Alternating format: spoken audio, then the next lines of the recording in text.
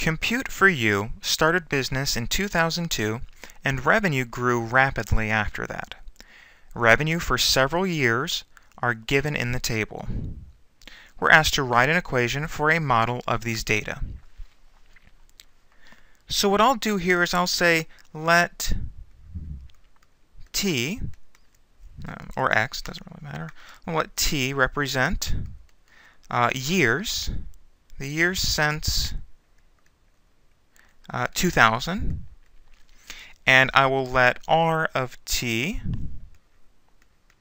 represent the revenue, and that's in millions of dollars. So to determine the type of model to use, I'm going to look at the data points on a scatter plot. Alright, so let's do that. Calculator, stat edit.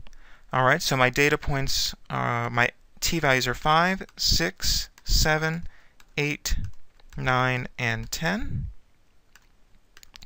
And my outputs are 2.1, 3.68, 6.43, 11.26, 19.7, and 34.48, and all of those are in millions of dollars.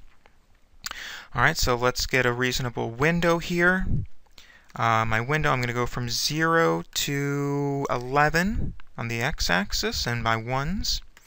And on the y's, let's go from $0 million to $40 million. And I'll use a scale of, I don't know, how about 10? Alright, let's turn the stat plot on. And let's look at the graph. And I have a grid on as well.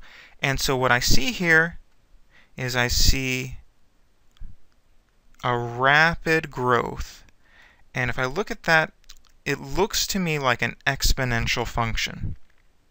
So let's use an exponential model.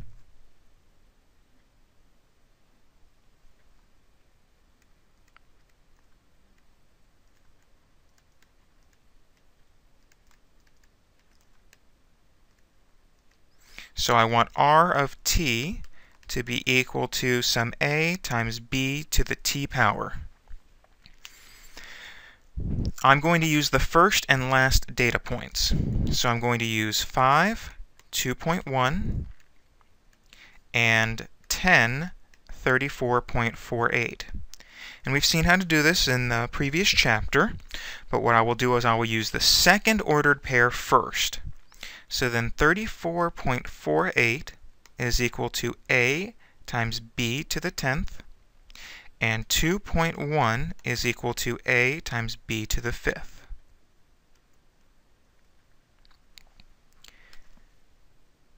Dividing through term-wise yields, 34.48 over 2.1 is not a nice number. I'll just leave it like that. Just leave it as 34.48 over 2.1. The a's reduce out, and we're left with b to the 5th on the right-hand side.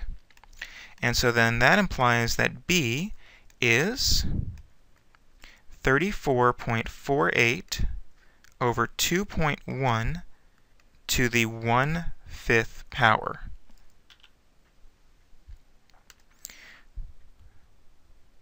So let's go to the calculator.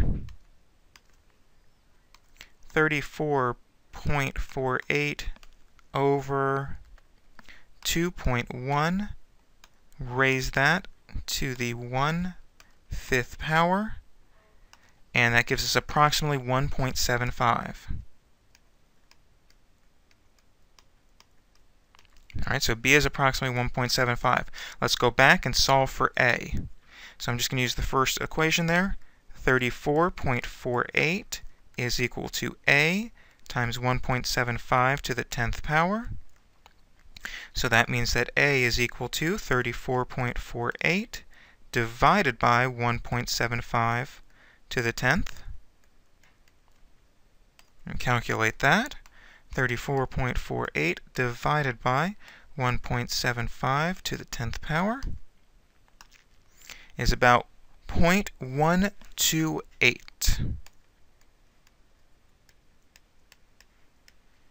All right, so putting that together then, my model, hopefully, is R of t is 0.128 by 1.75 to the t.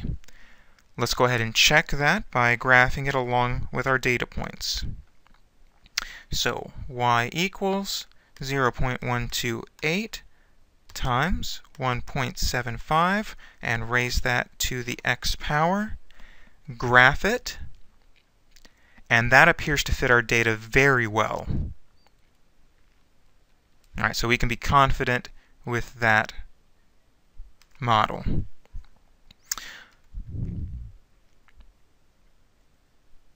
Find when the revenue will reach $100 million. So we want R of t to be equal to 100, right? Because our revenue is in millions of dollars. So R of t is 0.128 by 1.75 to the t, and we need that to be 100. Now I can't write this so to solve for t, I'm going to write this in a logarithmic form and use the change of base rule. But I can't do that just yet because I don't have the exponential part isolated. So I will isolate the exponential part by dividing by 0.128.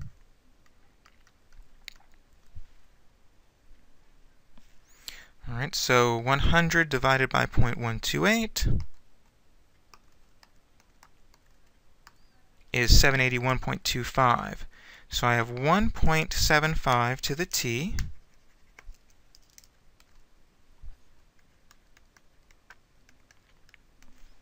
is equal to 781.25. Now I'm going to rewrite this in its logarithmic form. So t would equal the log base 1.75 of 781.25, and use the change of base rule. So that would be the log, let me clear that up a little bit. So then t would equal the log of 781.25 divided by the log of 1.75. Let's check that out on the calculator. Log 781.25 divided by log 1.75 is 11.9 approximately. Now remember that t was the number of years since 2000, so 11.9 is about 12, so that would mean the year 2012. Conclusion. In 2012, the revenue will reach